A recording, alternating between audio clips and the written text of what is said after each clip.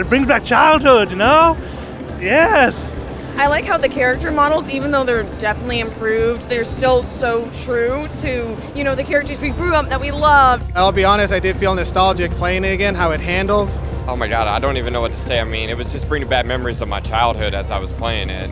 I thought it was pretty dope. It was a throwback, made me real nostalgic, you know, so. We've been playing Spyro games all our life. I've played most of them. Oh, it's so amazing. I mean, I played the originals back home. I was born in '89. I'm definitely a 90s kid. Love classic 90s video games.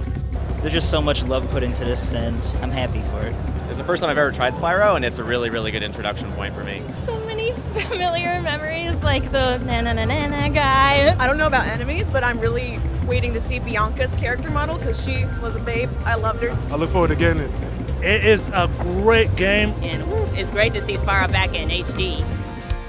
My main dream for this generation was for Crash and Spyro to come back. They are clearly doing this game justice. I'm enjoying the controls. I love the more fluid animations, especially with the cutscenes. The music, yeah, I love the remakes of all, like the whole entire soundtrack. That's probably my favorite part. Combat felt very engaging, you know. It's more colorful now. It's more advanced.